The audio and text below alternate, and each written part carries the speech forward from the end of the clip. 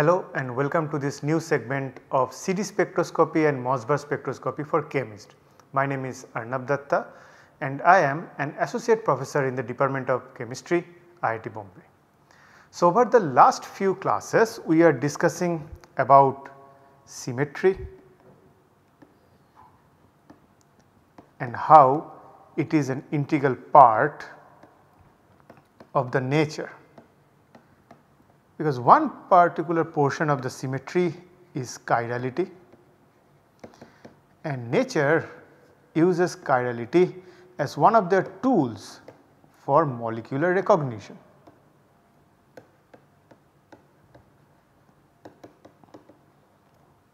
And over here when you are talking about molecular recognition, these chiral molecules in the forms of proteins, in the forms of carbohydrates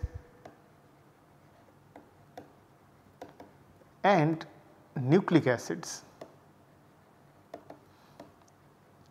they all become important because all these molecules, which are actually an integral part of the biological segment, is chiral in nature.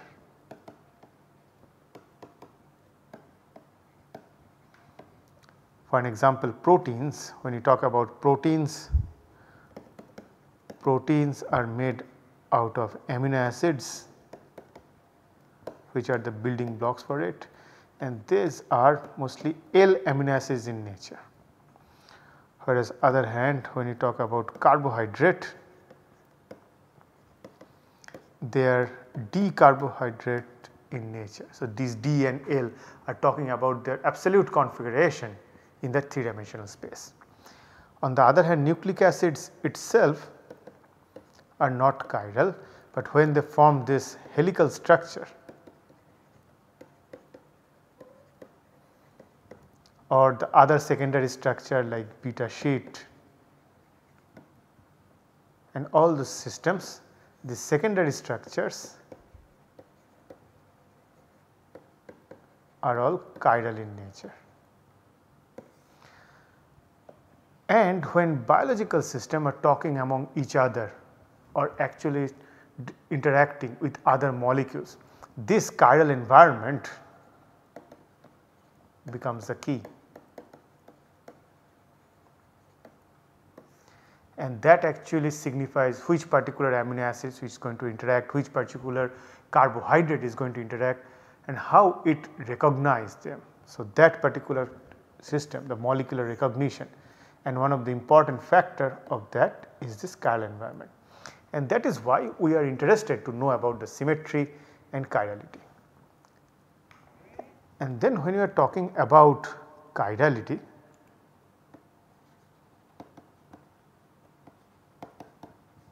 we found we can define it in the form of symmetry elements and also point groups, which we have derived from mathematics. And over there we found there are 5 symmetry elements can be found, which can be E or identity operator, Cn rotational axis, sigma reflection plane, which can be sigma h, sigma v or sigma d depending on its interaction, its positioning with respect to the principal axis Cn, and improper axial rotation Sn and center of inversion I. And among them all those things can be present in a molecule. This particular symmetry element Sn or improper axis of rotation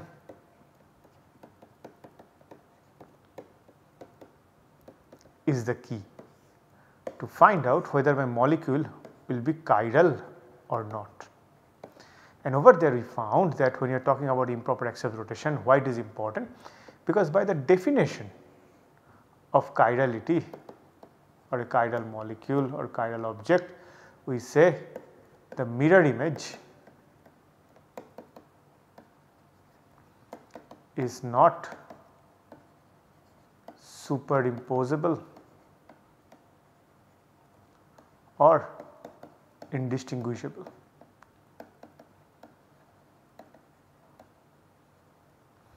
So, over there what does it mean that I am doing a mirror image, that means I am doing a sigma operation and then I am doing some rotation to find it out whether it is matching or not. So, I am doing sigma and Cn together, which is nothing but give me a Sn axis of system, and that is why we make it much more simpler when Sn is equal to S1, that means when n equal to 1, that is nothing but a sigma, because I am doing a C1 rotation, which is nothing but an identity operator or leaving the object as it is. So, in S1 is nothing but sigma. So, if you have a sigma, you cannot have chirality. If you are S2, when you are talking about Sn equal to S2, it can be written as I, center of inversion. So, if you have a center of inversion or S2, you cannot be chiral. If you have any other Sn where n is greater than 2, even then your molecule cannot be chiral.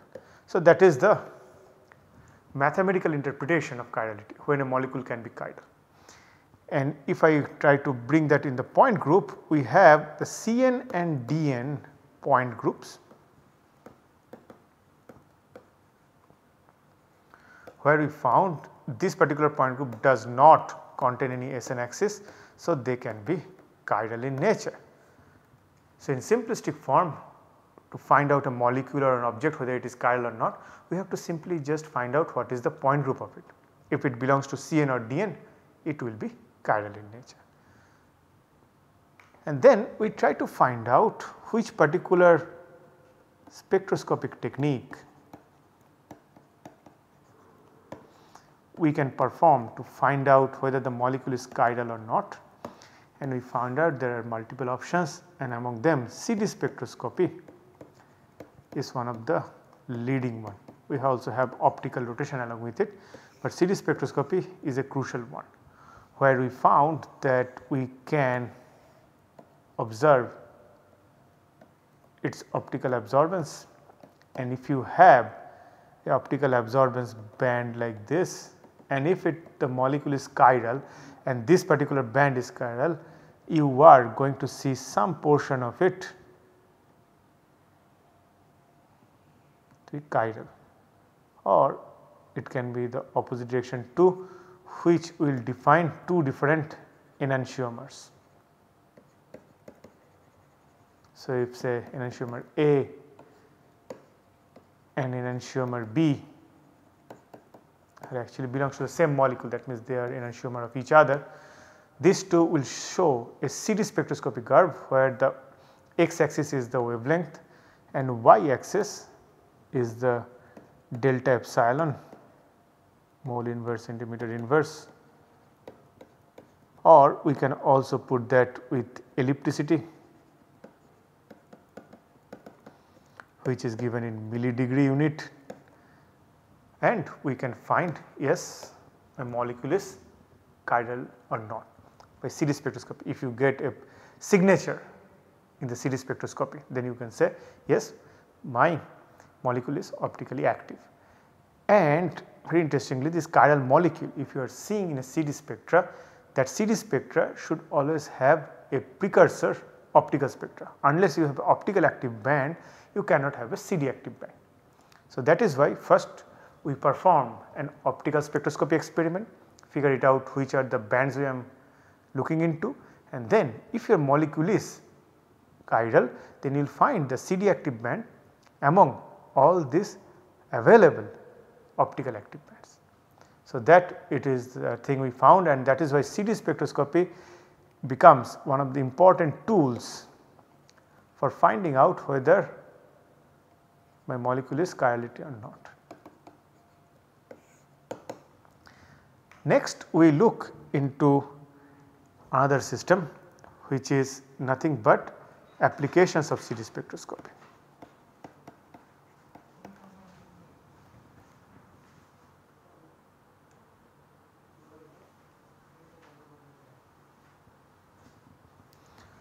Next we look into applications of CD spectroscopy.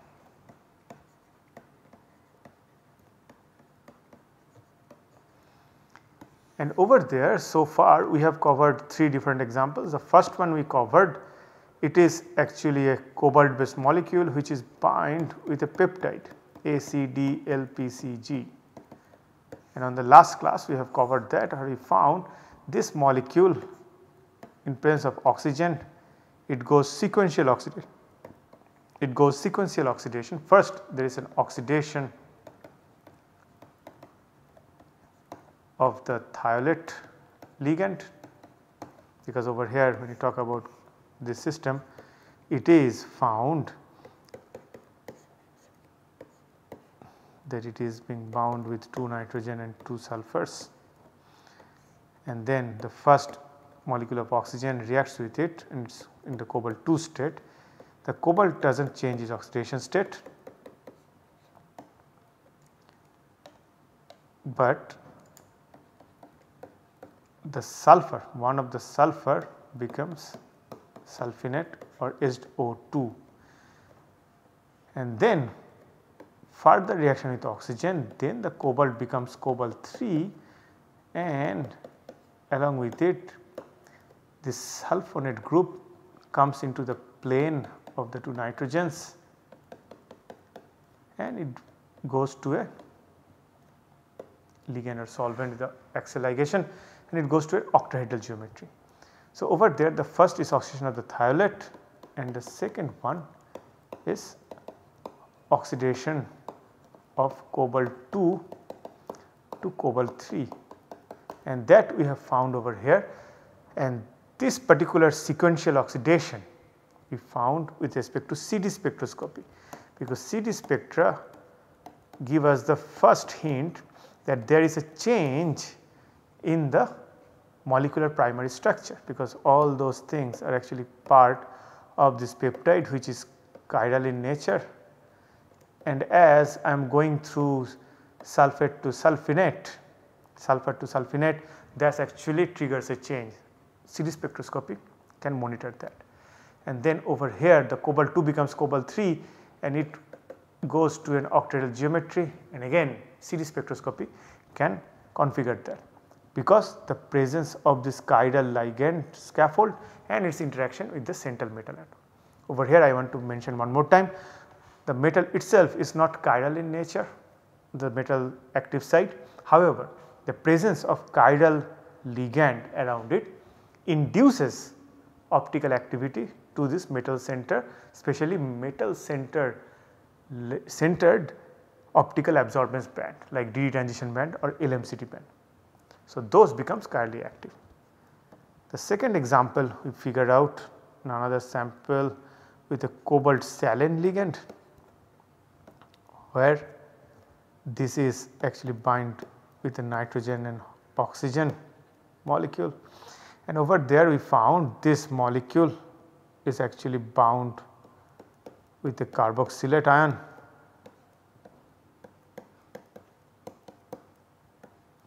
and this is actually coordinating the cobalt, especially in the cobalt 3 oxidation state, and stop it from binding to another protons to produce hydrogen. And this can only occur if I acidify it enough and the pH goes to below 3, only then this molecule actually opens up, because nitrogen and oxygen remains as it is, but this carboxylic acid group becomes COH, so it does not bind, and only at the same time these protons are actually also acts as a proton relay. So, proton can directly go and bind with the cobalt and it can trigger the proton to hydrogen transformation or hydrogen evolution reaction. In short form we call them HER. So, that is possible to happen, and we found it is happening over there because this is getting protonated and ligate off from this cobalt, and again CD spectroscopy is actually allowed us to follow that. When we record the CD spectroscopy at different pHs, we found when I am crossing this barrier of pH 3 to lower than that, we get a significant and visible change in the CD spectra, which signifies there is a change in the primary coordination sphere of the metal, because this particular band is an optically active band in the visible region, not coming from the ligand itself, but belongs to the metal center, and that becomes CD active. Not only that, it shows us a change. This alteration allows us to follow what is happening in the system. And the last one we followed with G quadruplex,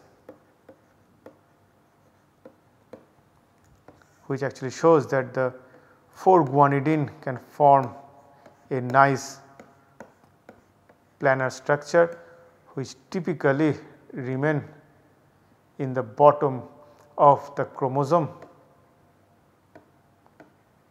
in the telomerase region or telomere region, and this particular G quadruplex can form in different forms: parallel, anti-parallel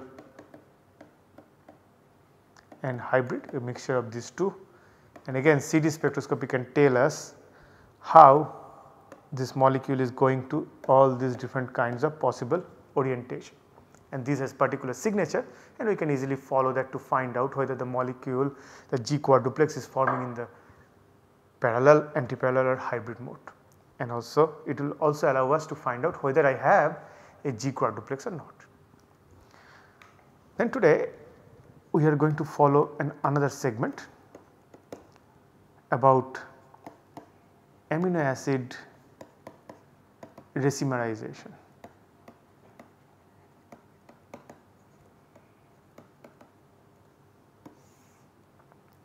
So, when we talk about an amino acid, we already discussed that this molecule is tetrahedral in nature around the alpha carbon or the chiral carbon, where if you put the hydrogen at the back, carboxylic acid over here, the R group over here, R is the changeable group of an amino acid, and this is the amine group over here. We find out how it is oriented, the carboxylic group, R group and N group, which is known as the Korn rule, and you can see it is oriented left hand wise. So, this is the L amino acid, and there is also possibility of presence of another molecule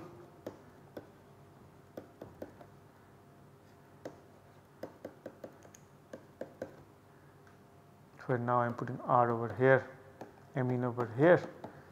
Now you can see the Korn rule still applies here, but now I am moving in the opposite direction, right hand side direction. So, this is the D amino acid. So, we have discussed earlier, L amino acid is the most dominant form found in the nature. When nature produces amino acid, it is L amino acid in nature, and this particular orientation, why it is preferred, there are multiple versions of that, why it is happening, and we have discussed even the possibility of an extraterrestrial material is actually influencing that, which actually triggers the formation of amino acid of a particular geometry or chirality is the L amino acid. Now the question is, what happens if I leave the L amino acid for a long time in presence of water? It slowly converts to D amino acid.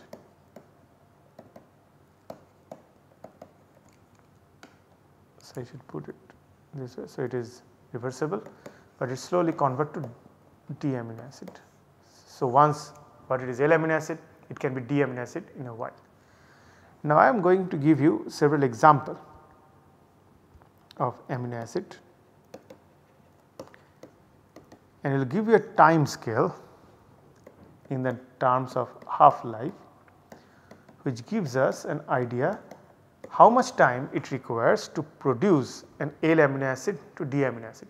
So, if you start with 1 gram of L amino acid, it will slowly start producing D amino acid, and at one point of time you will find only 0.5 gram of L amino acid is actually present, the rest of them become D amino acid. So, if we follow this reaction, it will be a first order reaction in nature, and from the first order reaction you can find out the half life, how much time it requires to get half of the amino acid to racemerize. And if we look into different amino acid, we will take histidine as an example, and the half life for L histidine to convert it to D histidine, how much time it takes? It takes 5500 years. So, it is a huge long time. Then if I take tyrosine,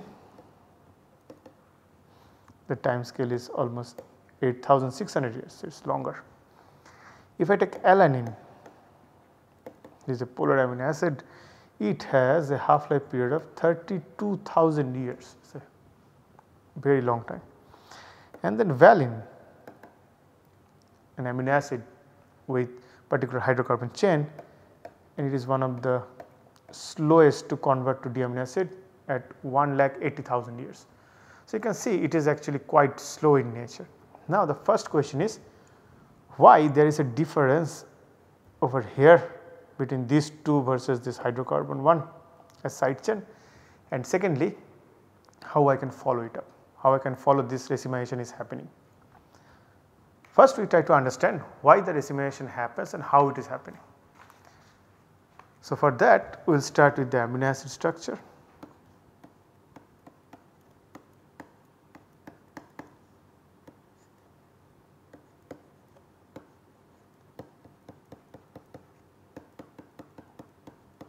So, again I am drawing an L amino acid. This is the structure we draw, but in reality in presence of water what happens, they actually stay in their most stable form. The carboxylic acid group becomes carboxylate because in neutral water around pH 7 the carboxylate is the most stable form. R groups remain as it is, the nitrogen, the amine groups become NH3 plus because that is the most stable form of any primary amine group in water at pH 7. So, you can see at one side of the system is a positive ammonium group, one side is negative carboxylate group, and this particular form is known as zwitterionic form.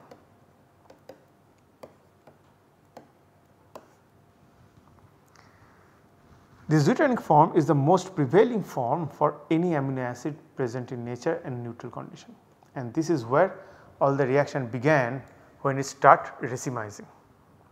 So, the next thing happens, this particular molecule react with some acid and this actually form the protonation form. So, this particular group gets protonated carboxylate, the rest of it remain as it is. So, only the protonation of the most charged group over there, it is a carboxylate, it becomes carboxylic acid.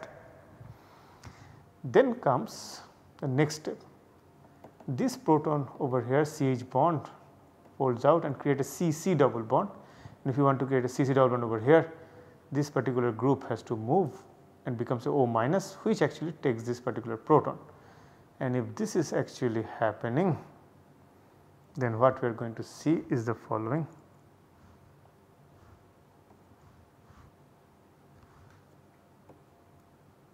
It is more of a tautomeric form.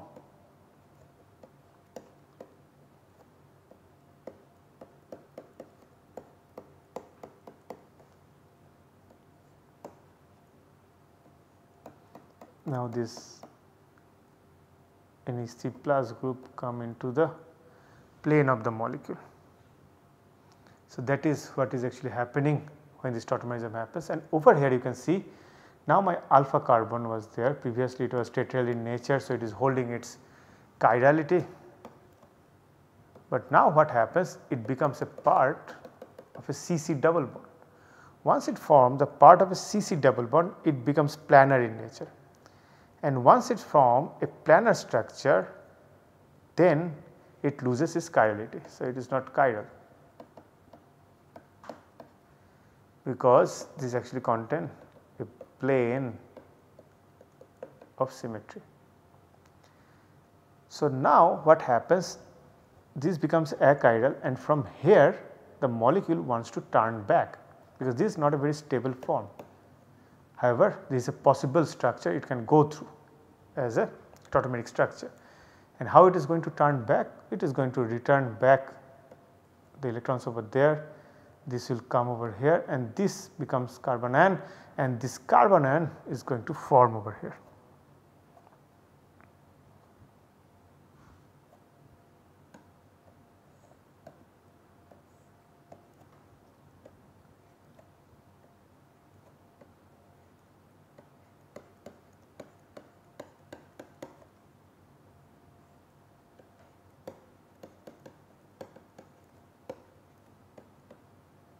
And this carbanion is going to abstract the proton and form the amino acid back, and because it is a carbanion derived from this C double bond C planar structure, it can go either direction, and there it forms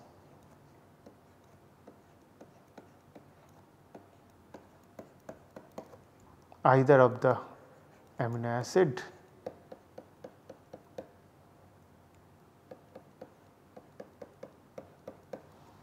So, this is one side, and there is also possibility of the other side. So, this becomes NH3 plus, this becomes R. So, you can see over here carboxylic R amine. So, this is the L amino acid, and over here carboxylic RH. So, this is D amino acid, and later on you can lose this extra proton over here and form carboxylate R group NH3 plus and H, or carboxylate NH2, sorry, let us put R group over here,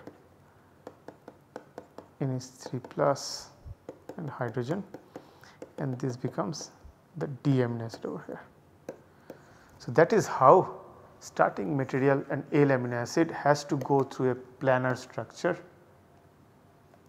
where it can lose its chirality, and from this planar structure it can again regain the chirality.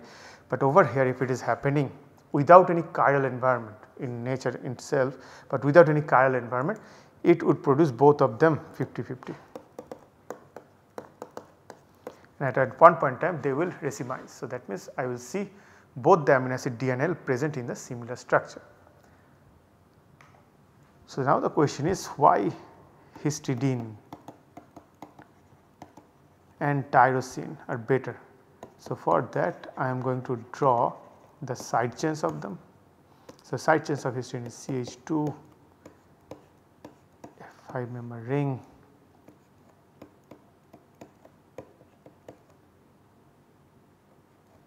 so that is how the structure look like for histidine. For tyrosine, so there is the structure. So, now over here you can see histidine and tyrosine, this is actually a imidazole ring, and this is actually a phenol ring. So, both of them are aromatic in nature. So, they actually have a natural drift of electrons towards them. So, through this electronic movement that the electron is going to come towards this electron dense aromatic rings, so they can stabilize the extra electron. And this carbon, if you remember, it is bind with the alpha carbon, which is actually forming the carbanion. So, this planar structure, then it goes to this carbanion intermediate. This carbanion intermediate is actually getting stabilized by this aromatic ring.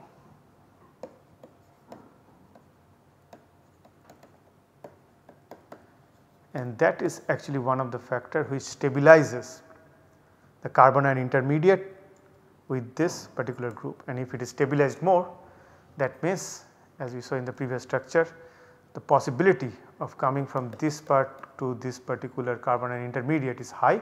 So, you will end up at a higher rate in the racemization region, and that is why it is happening for histidine and tyrosine. And one more factor also come into the picture, that is due to the rapid proton relay. As you can see, during this particular carbon ion formation from the original structure, there is exchange of protons between the system with the broad peak, which is actually present in the vicinity. And over here, this particular tyrosine, phenol or imidazole, they actually have some groups which can exchange proton very fast. So, this actually create a rapid proton relay. So, when this carbon ion is forming, a lot of proton has to be exchanged from this place to that place, and these particular groups provided the source of the proton which is very near to it. So, that is why that is also another addition to this whole process. So, it is stabilized by aromatic ring through minus I effect and rapid proton relay. Both of them affect the first formation of the carbon ion intermediate, which is reflected into the first racemization compared to the other groups which do not have them. And that is why we find that the histidine and tyrosine is moving very fast, whereas alanine and valine is pretty slow, because they do not have a group which can stabilize the carbon ion, nor they have protons to exchange it fast. Now the question is, how do I find it? How do I monitor that my L amino acid is converting to D amino acid? So, first of all, we have to find out that when we start this reaction, we have 100% L and 0% D, and at the end of the reaction, when the reaction will be end, we will be ending up 50% L, 50% D. So, that is we are going to finally get if we allow this reaction to go for thousands of years. So, what we actually do, we follow this reaction with respect to D and L ratio. In the beginning of the reaction,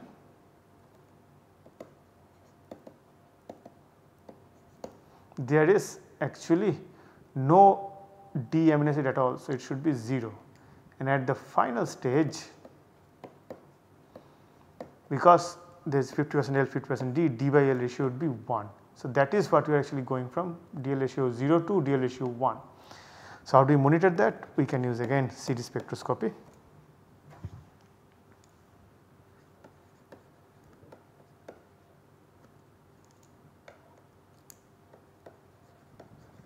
Where we can follow CD spectroscopy of the amino acids, where we start, say this is the L amino acid and this is the D amino acid. So, when we will start, we will see only L amino acid, and slowly with respect to time I will start seeing this is actually going down, and at one point in time it will be 0. There will be no signature because D and L will remain in the similar concentration. So, that is I am going to follow. So, what I can follow is that particular wavelength over here, what was the delta epsilon and how it is changing with respect to time at this particular wavelength and with respect to time. So, this should slowly come down, and that we can measure and extrapolate it to figure it out what will be the half life of this reaction, and that is how it is being measured of 1000 years and more than 1000 years. Nobody is doing the experiment for 1000 years running. So, it is a extrapolation of the result. And what is the advantage? So, as we know, this L amino acid is solely going to racemize to a D amino acid. So, that means if I am doing this reaction even for a fossil, a old stage sample, I can look into what is the D and L comparison, what is the absolute delta epsilon value. I know the 100% L, 100% D value. So, from there I can back calculate how long the system was present in a biological form, where L amino acid will be preserved 100%. Once it is died, it is out of this biological chiral environment, only then it start to racemize and go to 50% L, 50% D. So, from there we can actually extrapolate that. So, that is why CD spectroscopy can also be used in studies of old samples, paleontology and all those things, to figure it out what is the age of different fossils. So, with that we would like to conclude our segment over here, where we found CD spectroscopy can be a useful tool to find out the racemization rate of L and D amino acid in natural phenomena, and by that we can follow the age and the reaction time of different old fossil fuel samples.